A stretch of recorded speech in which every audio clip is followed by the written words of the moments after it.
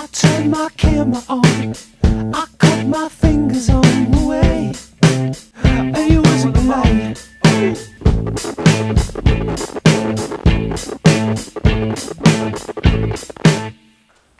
So I'm hoping for the next 40 minutes or so you can indulge me in a little hobby project of mine. I've had this idea boiling around in my head for probably nearly 20 years actually, about how to create a simulation that covers planets, stars, economies, trading, warfare, colonization and galactic conquest, and all those nerdy kind of things. I'm going to take you on a little journey through some of the things I've discovered. But when it comes down to it, this talks about creating complex results from simple rules. This little dude is a glider. The glider comes from John Conway's Game of Life. Conway invented life in 1970. He was interested in how to create self-replicating systems. To that end, he achieved his goal remarkably well. Life is Turing complete. You can create any computational system you want using life and enough patience. Life is a class of sim we call cellular autonoma. That means it simulates cellular life automatically. Life is played on an infinite grid. Every cell in the grid, every square in the grid represents a cell. A cell can either be alive or dead. Every turn or tick of the sim, a cell's immediate neighbours are examined to determine what happens to that cell in the next tick. So the rules go something like this. If a cell has 0 or 1 neighbour, it's going to die of loneliness. If a cell is alive and has 2 or 3 neighbours, it's going to stay alive. If a cell is dead and it's got exactly 3 neighbours, it comes to life. If a cell has 4 or more neighbours, it dies from overcrowding. If we run life on a randomly distributed population, say 15% coverage, it's going to look something like this. I've never seen this full size before. If you watch it for a few seconds, you can see pretty much straight away we have a bunch of different species of life. Some of them are static, some of them oscillate. Some of them repeat after a number of generations. It's 5, 9, 11, a billion generations. There's been an enormous amount of research done into life. There have been probably multiple PhDs invested into this sim. The rules of life say nothing about marching across the screen or oscillating or repeating. All the rules specify is what happens to one cell dependent on its neighbours. So what we're seeing here is called emergent behaviour. The behaviour we see comes from the rules, but it's not defined by them. If we look at life in higher resolution, it really does kind of look like bacteria boiling away in a petri dish. But I kind of like to look at it from another angle. You can say, this is the heat death of the universe. These regions that are boiling away are like the filaments of the universe at the gigaparsec scale. And these static regions are like the dark matter in between them. Another type of cellular autonoma is called foxes and rabbits, or rabbits and foxes. It models a predator-prey relationship. Here, the rabbits are in blue, the foxes are in red. Every tick, one of these guys moves around the screen basically in a drunken walk. If a rabbit meets another rabbit, it breeds, is what rabbits do. If a fox encounters a rabbit and he's hungry, he eats the rabbit. If a fox goes long enough without eating a rabbit, he starves to death. What we see here is something that pretty accurately models a real-world predator-prey population base. So the prey population will boost up, the predators will follow, they'll eat out the prey, and then the predator population will crash. Again, this is a really simple set of rules. It creates some kind of complex and almost real-world result. But we don't care about bacteria, we don't care about mammals, we want to make spaceships. So to make spaceships, you have to have a functioning economy. So here's my hacky, rough attempt at making an economy for our simulation. It works something like this. You have a fixed size planet. The size of the planet is randomly generated when it's made. It has a population. The population has a birth rate and a death rate. You have some agriculture. The size of the population cannot exceed your agricultural output, else you're going to starve to death. The population works in an industry. The industry outputs some kind of productivity. We're measuring it here in credits, basically some kind of money. The industry improves your agriculture. The better the technology, the better the farming. But industry also makes pollution. So the pollution reduces the birth rate of your population and decreases your agricultural output. So if we're going to model a real economy, it's going to look something like this. You've got a finite resource base, you're going to consume it and die out. Basically, this is what we're doing right now. But for the sim, that's not so useful. We want to create something that's more steady state and at least has a little bit of oscillation to make it interesting. So once you have enough credit, you can make a spaceship. The spaceship takes some of your population, flies off to colonize other worlds. This lets the agriculture recover and the population regrows and the cycle repeats. This is our basic economy simulation. This is a JavaScript conference, so we do have to do some JavaScript. Every frame in this presentation is running in the browser, okay? It has two main functions. First of all, we've got a tick function. The tick function models our universe. We define our universe as a set of variables. In this case, we're modeling a bouncing ball. The ball has an altitude, it has a velocity, and we have a constant gravity. Every tick, we apply the gravity to the velocity, we apply the velocity to the altitude. When the altitude goes below 0, we reverse the velocity to simulate a bounce.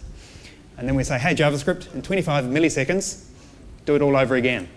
This drives our simulation. Now, if you're going to make one of these yourself, this is the wrong way to do it. There's no guarantee that set timeout is going to be called in 25 milliseconds. It might be 26 milliseconds, 30, 50, 100 milliseconds. If JavaScript is busy doing something else, it will not call your timeout until it's ready to do it. So the right way to do this is to take a timestamp before you call your set timeout, take another one as soon as you enter your tick function, diff those two times and use that as a factor in your physics calculations. But really, I've taken the approach that sometimes good enough is good enough, and for these slides, I have not done that. The other function we have is a draw function. Basically, you paint your universe onto the screen. To get smooth animation, you want to be painting it at 60 frames a second. But it's pretty rude to tell the browser to try and do that. You might have a low-powered mobile device. You may have some other computation going on. The tab you're trying to paint to might be in the background and there's no point to render to it. You're just wasting resource. So we use request animation frame. Request animation frame says, hey browser, please, when you're ready, when you want to paint the screen, call our function and we'll draw it for you. After we've painted all our stuff, we set another request animation frame callback, and it'll do it again when it's ready. This lets the browser control the pace of the redraw. For the actual drawing, I'm using HTML5 canvas. HTML5 canvas is nothing special. It's in the spec. It's supported almost everywhere. It's right up there with the p tag and the div. So you should be using it in your daily work, okay? It's nothing special.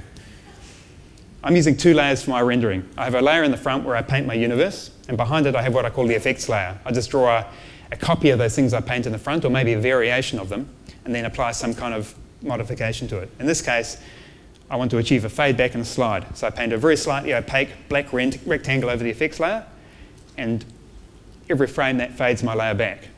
Canvas also lets you snapshot a region of pixels. So I snapshot the whole canvas, paste it slightly over to one side, and over time that slides the image across. So the same catch applies to this as to the tick function. You should be doing a time difference to make sure these are accurately controlled. Again, for this Prezzo, I have not done that. The other thing that's pretty handy with Canvas is Canvas transforms. So Canvas gives us an arbitrary grid to draw stuff on. We have an origin that's in the top left. We can draw anywhere on it. Now, if you're trying to draw primitive objects, maybe the same object again and again and again, you do not want to calculate the positions of all of these objects, because they might have multiple points in them, right? It's a lot of math. So we use Canvas transforms to get around that. If I wanted to draw a rectangle on the screen, I could say draw an image that's 2 pixels wide and 4 pixels high. Now, if I do a translate first, say I go width divided by 2 and height divided by 2, the origin of my screen becomes the center instead of the top left. So now if I draw this, I can go draw -1 pixel, +1 pixel, -2 pixels, +2 pixels. I have a rectangle in the center of the screen. And if I do a scale before I draw that, say 200 times, I can have it 200 pixels wide and 400 pixels high. But when I'm drawing my actual shape, I can still think in terms of individual units. It makes the calculation to draw your shapes much easier. Now, rotation works in a similar way.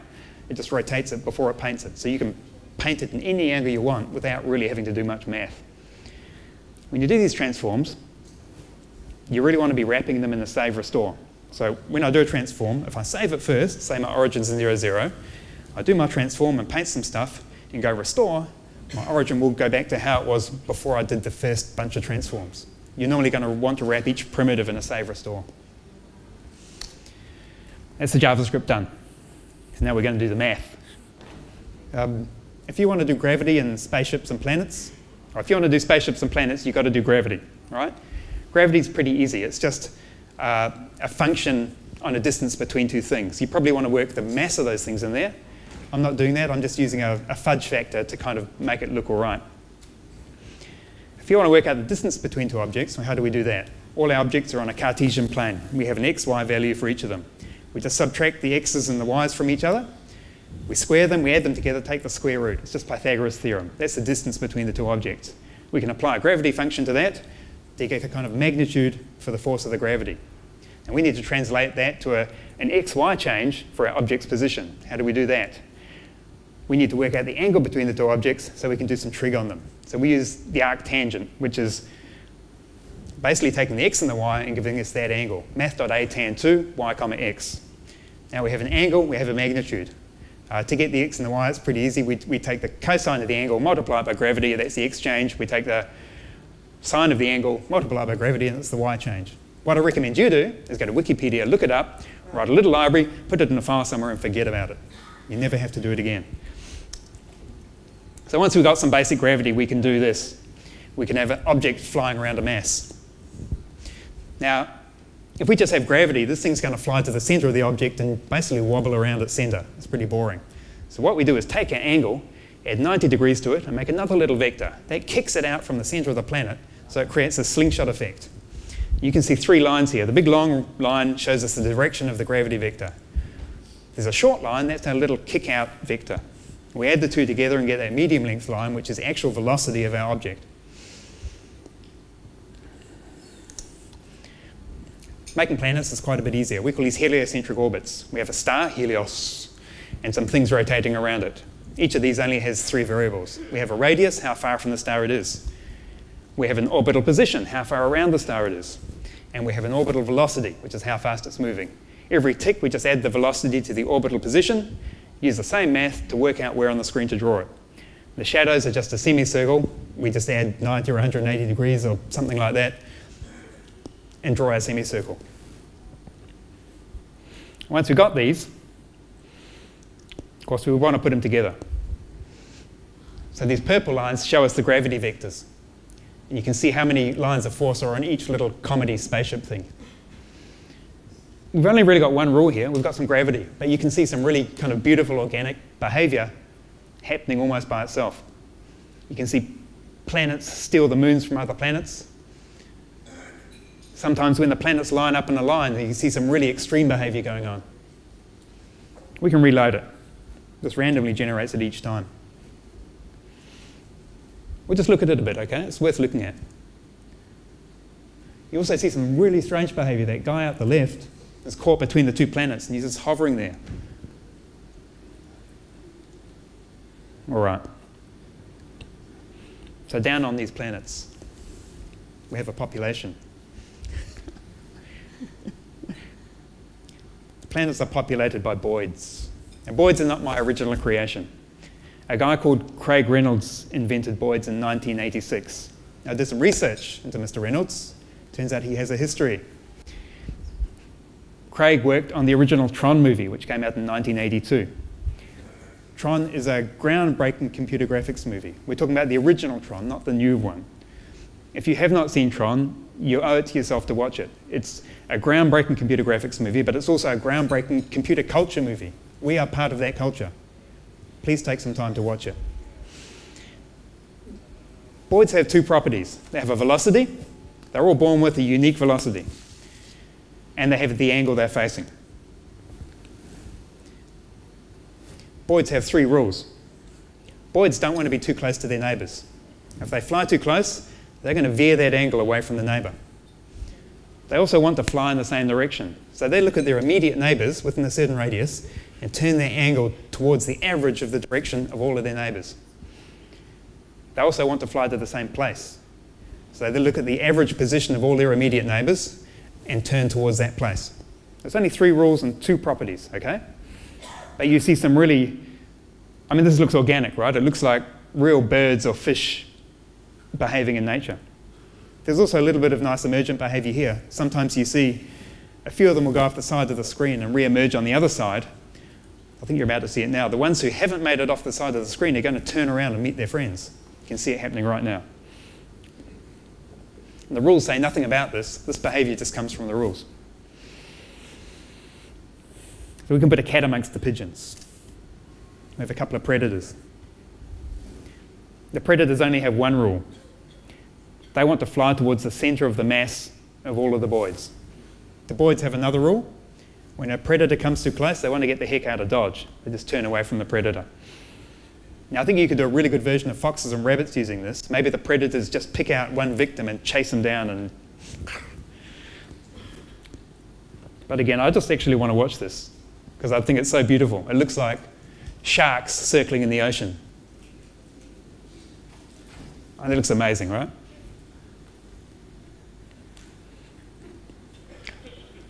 Fast forward 3 million years. The boids have evolved. They have lasers, they have missiles, they have defensive shields. They hate each other. What you can't see here is that the ships have different energy to each other. Even though the energy bars are the same, they're born with a random amount of energy. They heal damage, but the ability to heal damage is also damaged with the more hits you take. So eventually you are going to die. The lasers are not always accurate. Every ship is born with a random set of characteristics. Best of 5? Yeah. Come on, Pink, you can, come on, Blue, you can do it.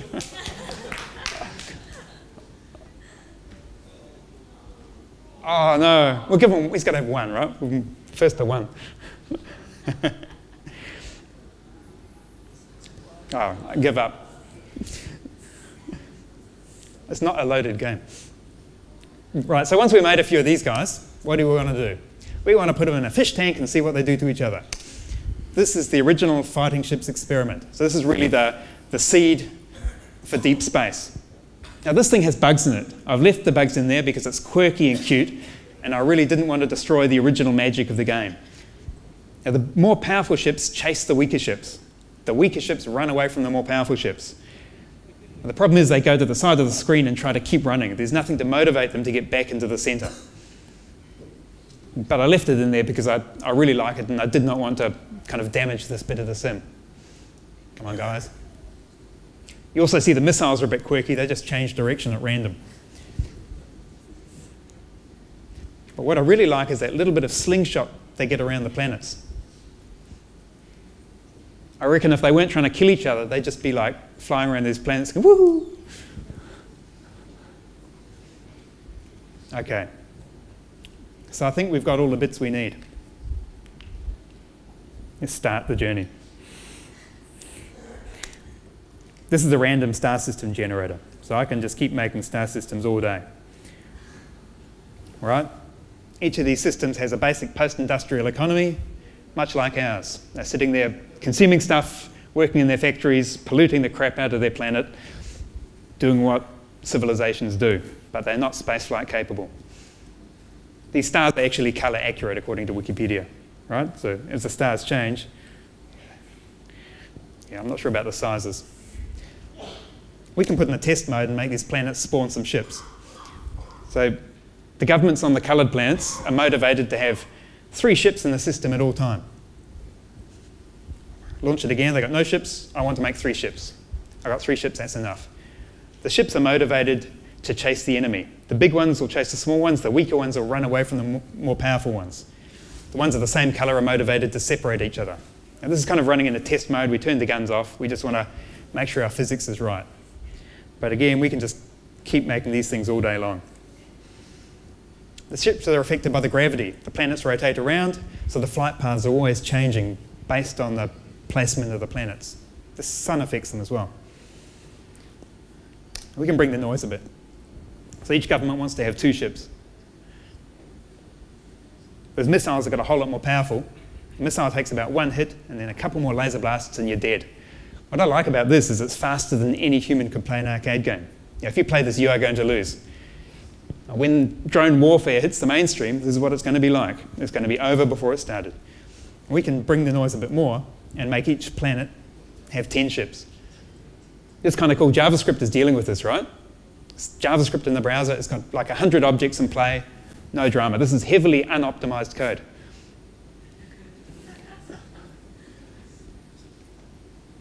I can knock it back down to 2 ships. These stragglers will die off. Let's boost it up again. It's worth watching. Okay, this is test mode stuff, right? We're just making sure things work. But what we want to do is take over other planets. So we just put a government in our star system, and something like this happens. You have an economy. It makes a spaceship. It loads some population onto the spaceship. The spaceship flies off in search of new worlds. It finds a new world. It kills the locals. It puts its population onto the planet, takes over the economy, and starts making more spaceships. Let's do it quickly. Make a spaceship, load your population, fly to another world, kill the locals, take over. Square box means you're killing the locals. Kill the locals. Help your friend. It's our planet. And once you own the whole system, your ships fly into garrison patrol around the space, just in case the bad guys show up. All right, do you want to watch it again? Let's do it again. Make a spaceship, colonize, colonize, kill the locals. My system. All right, so of course now we need 2 governments. Let's have some war. So this really comes down to who makes the spaceships the fastest. Now, if the enemy has some ships in orbit, I always want to have 1 more ship than my enemy, right? So I want X plus 1 ships. Now, if I have X plus 2 ships, that extra ship is free to go and colonize a planet, right? That means my buddies can stay up there fighting the war, controlling the airspace, while I take care of the land war. In this case, I think pink is probably going to have it. It's a pink system. Let's try it again. Now, these guys, the production is a bit more even.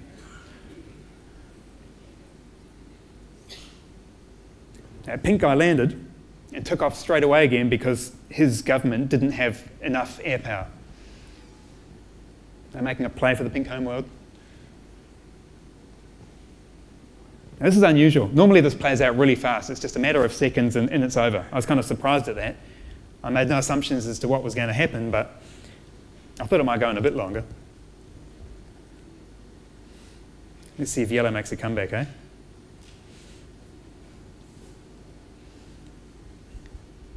I think, well, here we go.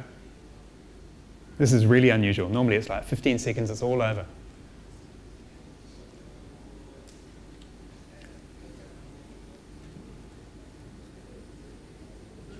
Making a play for the yellow homeworld. History. Okay, so we can do this. Let's bump up the number of systems. We can try it with 7 systems. Now, there's another rule in play here. When you own a system and you have some ships in garrison, your ships can hyperspace to another system. The ships follow a rule like this. First, they'll go for a completely unknown system and try and colonize it. Then they'll go somewhere their buddies are and try and help their buddies. Then they'll go for a mixed system, maybe somewhere there's a bit of a skirmish going on. Finally, they're going to try and go for one that's wholly owned by the enemy. This is their order of priority for deciding where to hyperspace.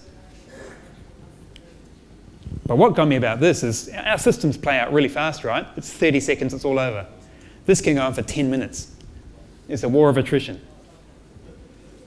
So let's see what's happening. Yellow and pink have a homeworld, blue has 2. Blue's making a play for the center. Now the center system is pretty strategic. It's really vulnerable, you can be attacked from all sides, but it's also the gateway to the whole sector. Depending where your enemies start, you can have an advantage. In this case, blue definitely has an advantage because pink and yellow are going to be scrapping it out while blue is free to conquer the rest of the sector.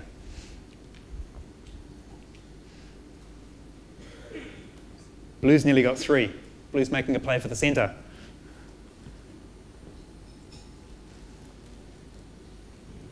Like I said, this will go on for 10 minutes. We'll just watch it for a bit, okay?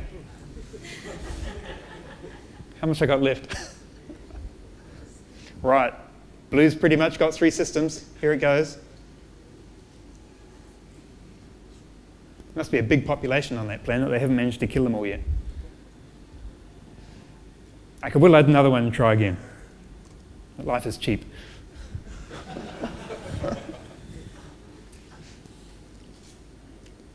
Right, yellow's pretty much got its system. It's going to start branching out. Blue's lagging. Pink's got its system. Yellow's got first mover advantage. Yellow's nearly got the center system. They have the gateway to the sector. Purple's making a play for it. And I think blue is about to get smashed.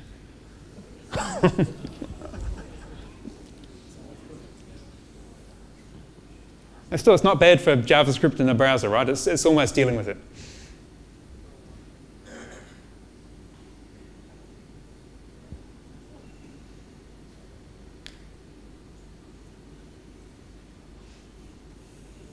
All right, this could go on all day. We can have a look at it later.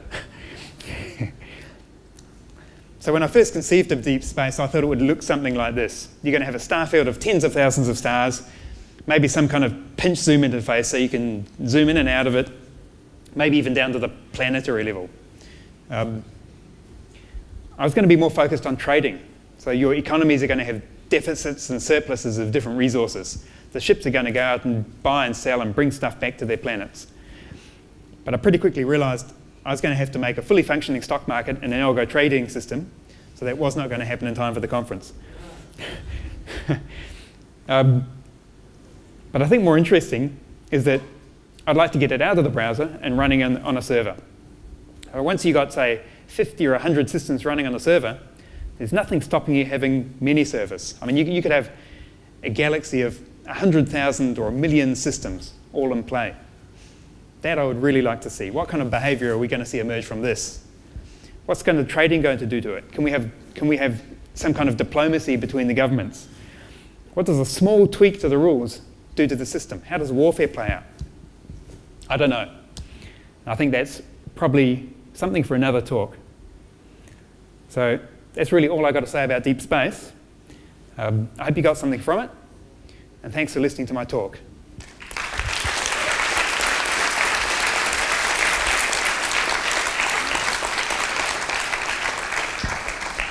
There's so many things going through my mind. Interstellar, Civ 5, Rosetta Comet Chaser.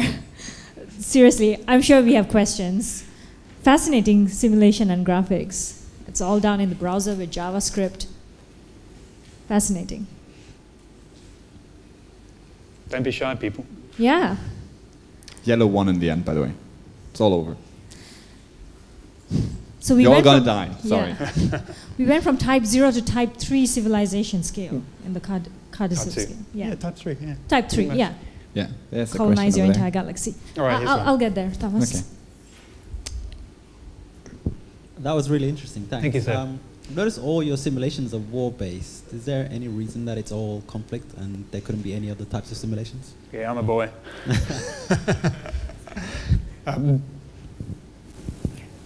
I guess I got caught up in sci-fi role-playing a bit when I was younger, the pen and paper stuff, and this is really an extension of that. But to tell you the truth, the trading concept was the original concept. And I'm almost more interested in how that can be done. I think it's a whole lot more complex. You can get into things like the speed of communication. I mean, we can't communicate faster than the speed of light, right? So the speed the ships travel actually becomes a limiting factor in your communication. So how does that affect the gameplay? But it's easier to make ships fight each other than to do a trading system, and it's probably also more fun to watch. Else it's just numbers on a screen. Cool. Definitely another simulation with trading one day. Yeah. Another question. Yes. We'll get Thomas. You want to get Charlie first, and then I'll get you. Yeah. You mentioned that you haven't done any work on optimizing it yet, and you're already running up against some bottlenecks. It seems like. Are you planning to devote time towards optimization? Are you considering maybe using another language, or do you think JavaScript really is going to be able to realize your entire vision? Yeah, I think the most important bit is actually the modeling. The rendering to me is kind of secondary in a way. So to me, there's no real limit for the modeling. It's just the real-time presentation. And I think as you get bigger, it's funny, you probably notice as you look at the smaller ones, it's kind of more exciting, right? But when you step out from it, it starts looking more boring in a way. So the rendering becomes less and less important the bigger your simulation becomes. And if I was going to do the multi-server thing, basically each server is capable of dealing with a single stream. And maybe you could even actually just render it locally on the server and stream it out as video or something to get over that. Hi. That is a really awesome demonstration of game theory from my point of view. Thank you. I feel that it's kind of a virtual reality, where a virtual universe that you created based on some principles that you define. So actually I have a question. I want to ask your opinion about the definition of intelligence recently by one of the, I saw you on a TED Talk. He defines intelligence in an algorithm by saying that an algorithm, in terms of an agent and game theory, in a game where an agent wants to have a future of a higher possibility, and that is his definition of intelligence in a universe. So what's your opinion about this definition? That's a good question. I think something that appears intelligent is intelligent. These things are not very smart, but they kind of look organic and alive. And maybe there's not a defining line that says this is intelligent and this is not. I think it's some kind of continuum. I mean, is a dog intelligent or a goldfish? I'm not sure. Challenging. One last question, maybe from that side of the room, someone? Or anywhere else?